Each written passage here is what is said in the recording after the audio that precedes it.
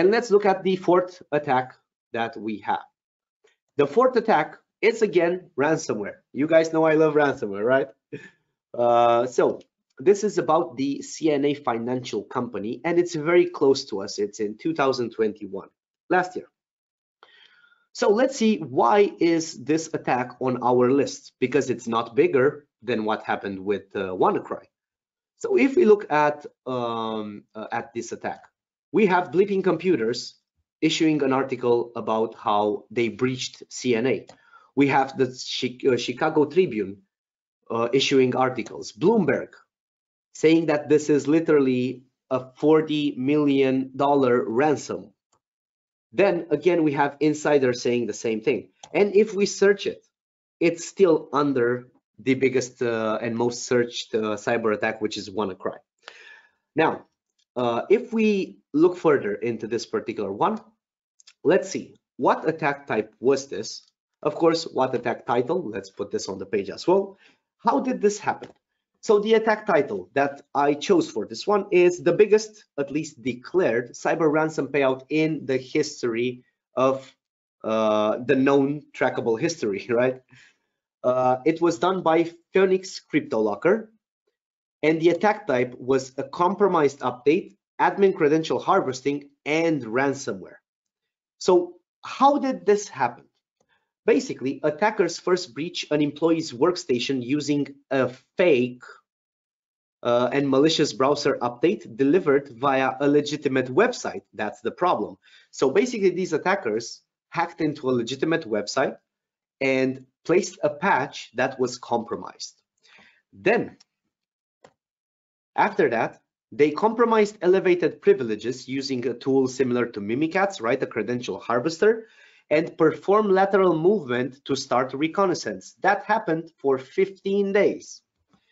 In the 16th day, which is actually the fun part, the attackers have disabled the security systems of one of the biggest insurance companies in the United States, wiped any trace of any backup that they had on the network, and then last but not least, they deployed the ransomware. They did not stand a chance when this happened, literally, because everything was disabled. Even if they wanted to do something, they could not, which was the most frustrating thing for their team. Now, some wow facts about this. The full restore of their business happened in 63 days, and they are huge, guys. They have resources, they have funds, they have teams, they have outside contractors. They have it all. It's such a big company, and they have it all. In that attempt, more than 15,000 systems were encrypted in a very, very short time. And guess what then happened? The attackers used a public web transferring tool, MegaSync, right? Mega Transfer, I believe some of you guys might have heard about it, to exfiltrate data, which is super funny, right? We should all have public transferring tools banned on the network, but this one was not.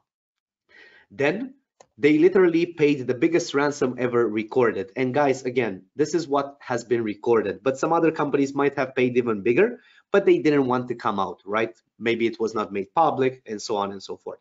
By the way, we at Heimdal have an official position that you should never pay a ransom because you don't have any guarantee that they will actually deliver what they need to deliver. Now, how to avoid such an attack? I have a few versions here, right? So secure patching is the first one. Guys, no matter what patching tool you use in that's out there, make sure that the packages that get to your computers are vetted.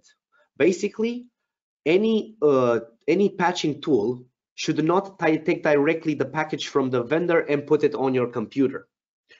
They should actually be the ones that decompose that package, make sure there's no malware, make sure there's no backdoor, and only then push it onto your computer. And we, as experience, we found one vendor in history that actually gave us a compromised patch, and we sent it back. And that one vendor, we shall not name it, has retracted all the patches, made an urgent announcement, and also placed a big warning note on their website and thanked us for helping them. Then we have privilege access management. Nobody in your network should have admin rights and a password to those admin rights. I know they need to use admin rights. So for that, please make sure you have a different method of giving them the admin rights, like a PAM tool. Of course, if you're interested in a PAM tool, you know you can book a demo at the end of the session using the form, and our team can show you about the PAM tool. Then we have endpoint security with anti-tampering. So basically that means if something tries to uninstall your endpoint security, they should not be possible. They should not be allowed to uninstall it, even if they have admin rights, guys, because this is what happened to them. They had admin rights. Then we also need to have encryption protection tools. Let's say everything falls, right? If everything falls, you still need to have the last layer of defense. And this is an encryption protection tool. And we have a question from the audience. How do we handle domain admin credentials? Well, we would recommend not using domain admin credentials most of the time for your day-to-day operations. Of course, domain admin credentials are still required and they are important. But for your day-to-day operations, they should not be on all the computers. And of course, you can put a domain group, let's say IT administrators, in your PAM policy in Heimdal, and whenever they connect to a computer or a server, they will be allowed to automatically elevate with a click of a button. They won't need that domain admin credentials. But of course, if you guys want more details, we're here and we can provide you that.